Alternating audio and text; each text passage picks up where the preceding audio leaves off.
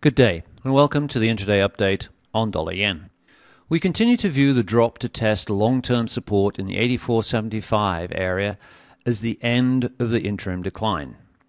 Thus, the break above wedge resistance is likely the first leg of a sizable correction. This first A leg has manifested itself as a five-wave sequence that ended at 86.40, and thus we need a three-wave decline before further gains can be made.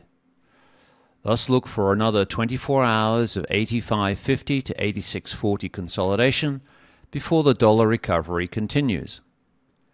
A dip to 85 figure 20 area is possible depending on the shape of the correction, but in all instances it must hold above 84.75 or we risk a decline to 83.80. Good luck and have a great day.